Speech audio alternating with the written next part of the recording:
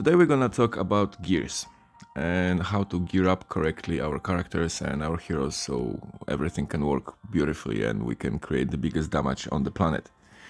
Now, before we go, this is a new feature in the game. I'm not really, as you guys know, I'm a free-to-play player, so I don't really spend much money on the game. Therefore, my gears up until this point are still slightly restricted, and I don't really have opportunity to check it all out through. But so far, I figured out, and this is how I run it. If you have better ideas, please share it with me. Don't let me embarrass myself this way anymore. But I feel that for now I have it pretty well figured out, so I want to share with you what I know. Okay, so first of all, there are some values which the gear allows you to mess with, and then there will be some values which the game won't allow you to mess with. So the values right now we can alter with the gears are all in the list on the left side, which is the attack, health points, the defense, critical chance, the block chance, the attack speed, cooldown, move speed, as well as lifesteal. Now, it's all exciting when you see it. Let's talk a little bit about it. So first of all, that's the values we can mess with. The values you cannot touch still, it's the army power, the critical damage, range, population, and immunities. And I hope that those things, the future gears and upgraded ideas, if this thing will work through, will bring. I feel like having a cool set with immunity against particular skill will be something unexpected. Very often, if you have team which is supposed to be able to be burned, and you have a set which prevents that, that will be pretty cool, I think. Anyway, therefore we can kind of divide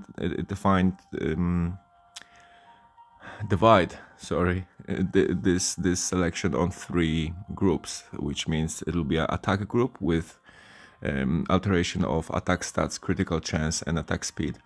Then we're gonna have a defense with health points, defense, and block chance, as well as add a support group to it with cooldown, with move speed, and with lifesteal. Now, what that means, we're gonna talk about it in a moment, but ultimately that's we divide the game and our heroes on these three categories. So you're gonna have your attackers, regardless is it a melee or ranged units. You're gonna have your defense, which will be the tanks, and then you're gonna have your support, which will either freeze, heal, or do stuff for you. Now, therefore, you wanna think about what kind of sets you want to have on your heroes, and in order to encourage that way of thinking, the game offers us 2 bonuses for a set down of 3 same type of skills gears you have, or if you have 6 ones. So for example, you have an attack set with the sword as an icon, and if you have 3 swords, the game will give you some percentage of boost, and then if you have 6, it specifies right here. So with this particular character, I went for cooldown set because I just want to see how that is altering anything in terms of allowing her to make more damage, or this actually is just some slight percentage. So, all right, let's go further with that. So we have 4 tiers of gears. Okay, we have the gold legendary ones, then we have the purple epics. We're gonna have green rare ones, and the white, the normal ones. As you see, that's where those gears are. So we have the white, yellow, purple, and gold ones. Now, the difference between those is that, first of all, the gold one will allow you to upgrade 4 skills. Purple will allow you to upgrade 3. Green 2, and white just 1. And it also allows in terms of the levels. So you can upgrade white one up to 3 levels, green up to 6 levels, purple up to 9, and gold up to 12 levels. And we're talking about the main skill, the first skill on the list, the top one. So for example, for this one, it will be a cooldown. Then you have second, third, and fourth skill will be the cooldown, attack speed, and the lifesteal, which are initially when you buy them, and you don't have them. So you will have that on the first level.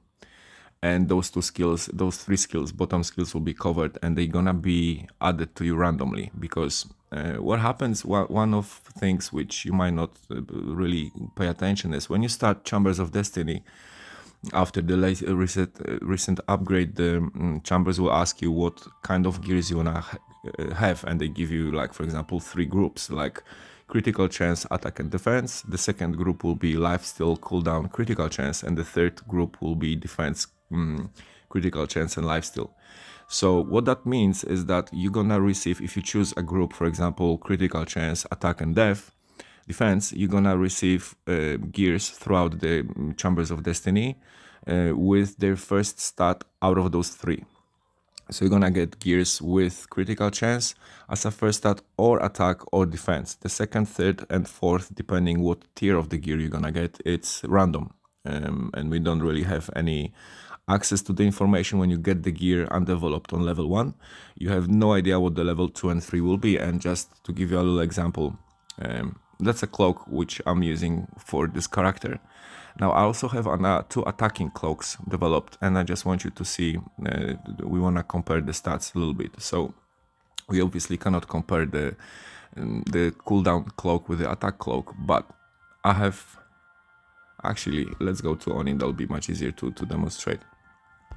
So Oni is the one which I'm using, that cloak I was just talking about.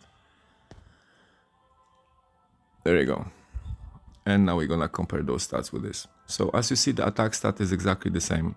The block chance, it happened randomly. I got exactly the same, and defense as well. But in a moment, I'll show you.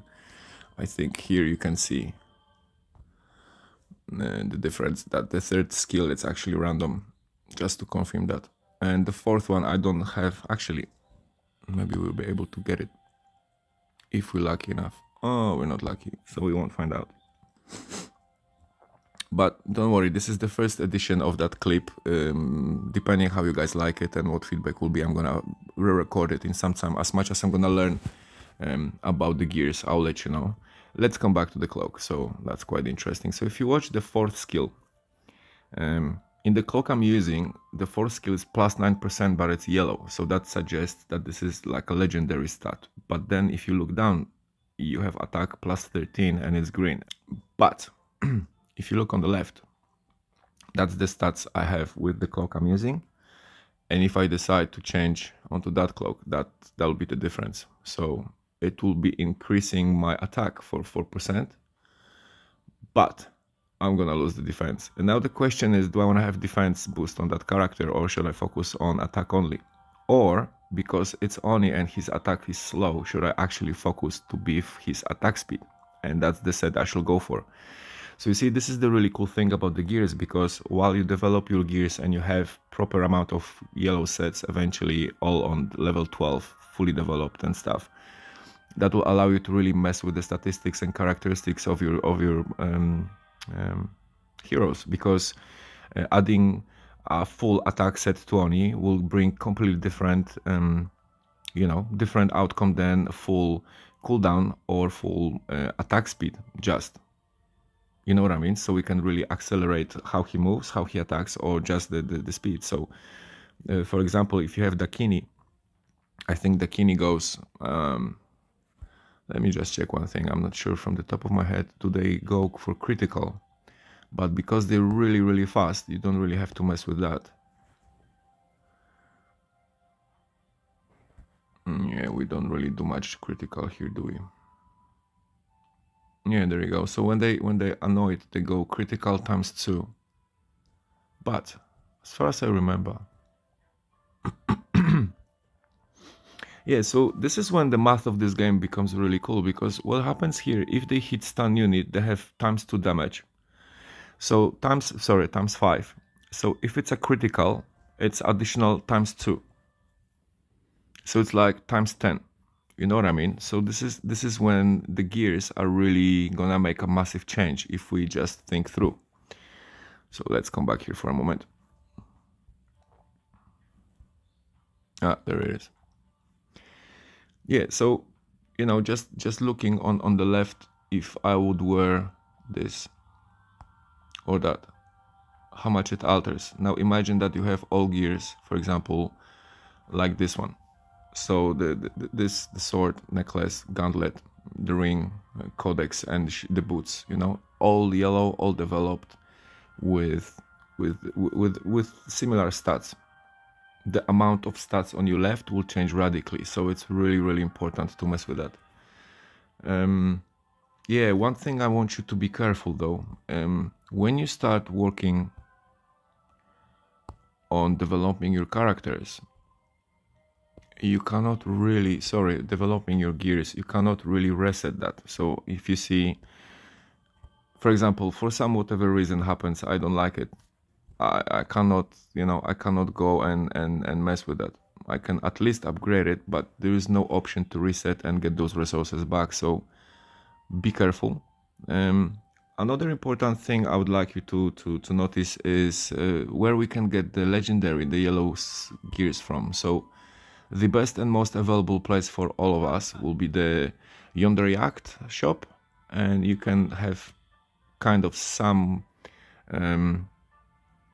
you know, some idea of what you're getting here, because every day there are new gears. There are usually some attack, some defense ones as well, so you can play with them. I would suggest not to spend money on those, because those you get from the majority of nodes of the games right now.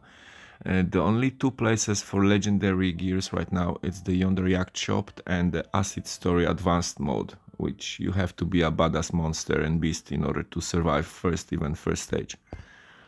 And that's what I'm talking about right here. I still cannot go through. Actually, let's see.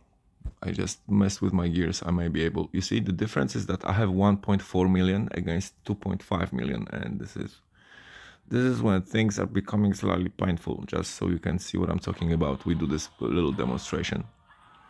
So currently I beefed up my top hitters, which means that Oni, Engineer and Emir will have some addition in gears. The most amount has Oni and Engineer. They have some gold attack boosts and stuff. But as you see, it's completely useless at this stage, because I don't really have developed many other characters on yellow parts. I don't have many of them just yet. I think I have like 7 or 8 legendary parts, a lot of green ones, few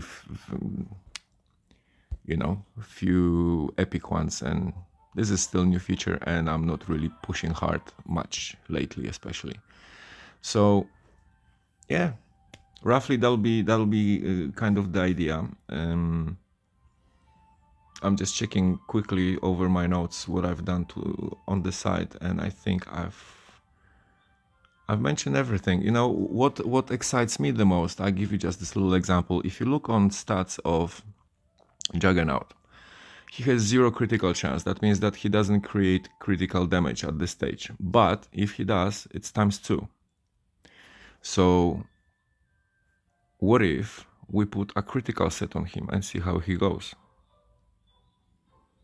Because the critical set turns the critical for him on, and he has ×2 damage, so he's pretty not bad. But if we increase some critical, I need to check how much the full set will give him boost, for example. That's a project for me to check. Or if you've tried it and you know, please drop a comment. Don't keep us not knowing how it goes.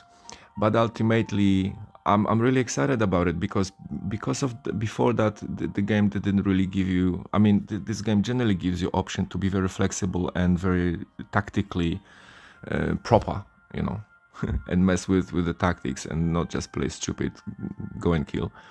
But I feel like those gears, especially if you're able to have set of 6 yellow ones developed to level 12, or I don't know, 5, 6, 8 of those sets, each responsible for each skill particularly. So you have 6 yellow attacks or 6 yellow health points and stuff, so we can really compare. Until that happens, I don't think we can really rely on this, how it goes, and it's all shooting blanks a little bit and checking what goes and works the best. So if you have anything to share, please drop a comment. If you're interested in this type of thing and you're not subscribed yet, please subscribe and just don't be annoying. I'm gonna push this material, so we're gonna do a lot of uploads about gears and stuff. So let's build community of strategical tacticians around that. Also, I'll encourage you to check my memberships, because it's not very expensive. It really provides massive support to me, which I greatly appreciate, and just encourages me to do more of cool content for you guys. Anyway, if you have any feedback about that clip, please don't be shy, leave them in comments. And in the meantime, we look really forward to Clan Wars. It's about 10 hours to it, so tomorrow please expect a clip about it, because oh my god, we're so excited. Anyway, in the meantime, I'm gonna end this thing. Wish you very, very happy Easter, because it's about to finish anyway. Or a happy, nice time with your family and your friends. And I'll see you next time, guys. Cheers, take care, bye.